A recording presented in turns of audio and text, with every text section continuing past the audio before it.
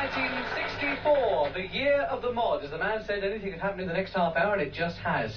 The mods, of course, have been going for years and years, but 1964 really was their big year. Remember all the nasty riots on Bank Holiday Mondays? It wasn't safe to go down to the beach. Well, the mods are still alive and well in 1983, as you can see from these lads and lasses gathered here on their Vespers and Lambrettas. Can I just have a word with my chauffeur here? What do you normally do for a living? Work in a restaurant. Now, why have you picked up on the mod scene as the thing to follow? Why not New Romantics or something else? Well, the music's good. I like the address and everything like that. Clubs are good and all. The mates. Do you have problems getting hold of the clothes? Oh, yeah, you have to go around and, like, clothes shops and things like that. Old clothes shops. Antique shops, yeah. Oxfam.